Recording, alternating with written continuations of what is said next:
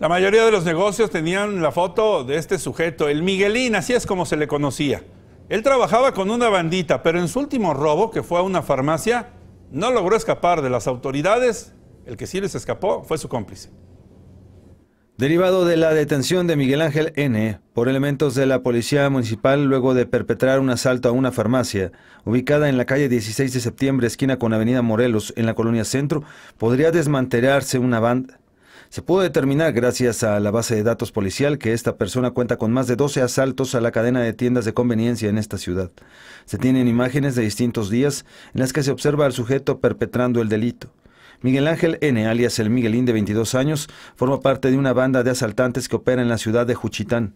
Fue puesto a disposición de la agencia del Ministerio Público. Cabe destacar que el ahora imputado ya era buscado por los elementos policíacos y fue detenido con dinero en efectivo producto del robo que minutos antes había perpetrado, junto con otra persona a quien el Miguelin señaló con el nombre de Isidro. Los dos son vecinos de Juchitán y ahora es solo cuestión de horas para detener a su cómplice. Para las noticias N+, Héctor Rangel.